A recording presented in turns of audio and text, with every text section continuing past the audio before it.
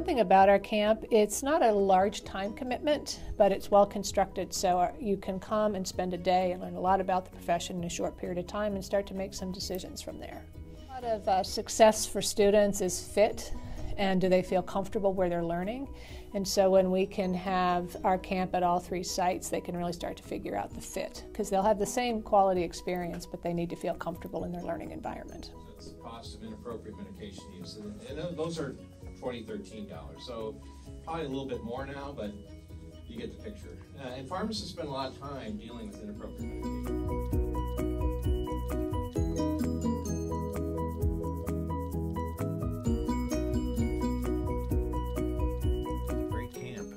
Had about 30 campers and maybe 5 or 6 guests. Everybody seemed very enthused. I think the activities that we had were well received. I think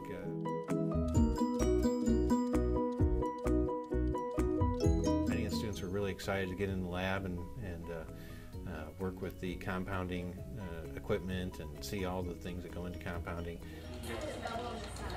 Okay, that's pretty good. Right there. All right. Low and slow. And then do we go ahead and start with this, or yeah? So it's just all. Enjoyed the student panel where our students kind of gave them the lowdown on what it takes to get into pharmacy school, all the study that. Yeah, it's a little. It's just not a hard job. I would help you.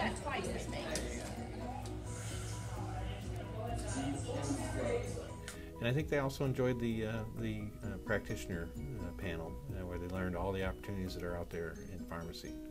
Different backgrounds and diversity of thought, and being able to interact effectively with them, so that you can build that trust and they continue to help.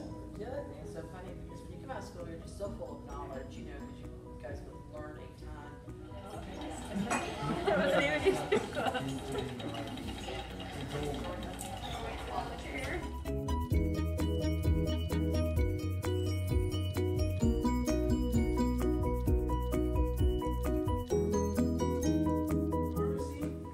Hy-Vee? Did you go to Price Chopper? Did you stop in CVS or Walgreens just to get a bottle of Super Glue? If you did, you walked right by a pharmacist. But we're the most accessible because 270 million people walk right by a pharmacy every single week in this country. I was at the headquarters.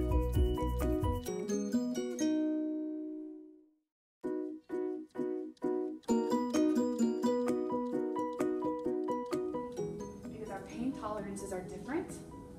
We also have different tolerances mentally. So yes, when it's hurting, then I want them to know.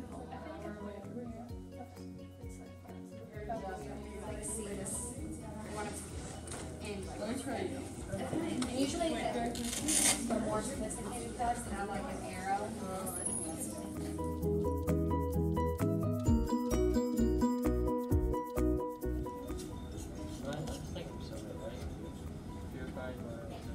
Is that what this is? Yeah, I'm gonna put this. Put that.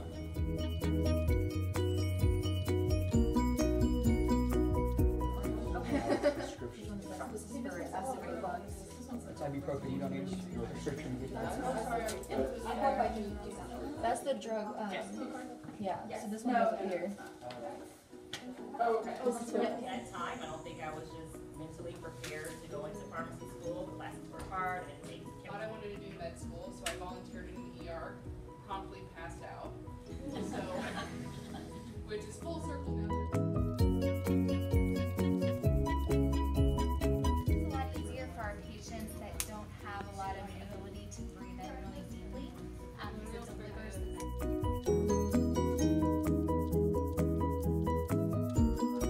Today to get a sense of why Naltril looks the way it does.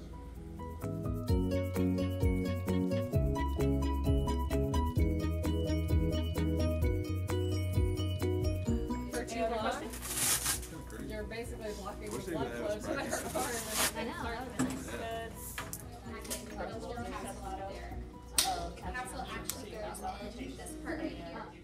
Also, my mom suggested it. So you guys listen to your mom. They have good suggestions. You're a pharmacist, so that basically means